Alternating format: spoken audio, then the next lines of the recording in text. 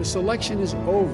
But Vice President Mike Pence says it ain't over till it's over, and the president is not conceding. Does the current White House have a case in the courts?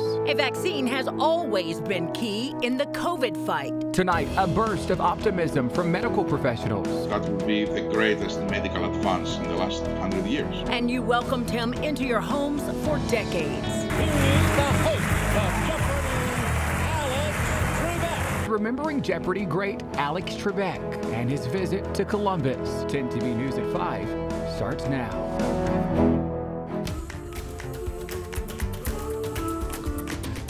It's time to end the politicization of basic, responsible public health steps like mask wearing and social distancing.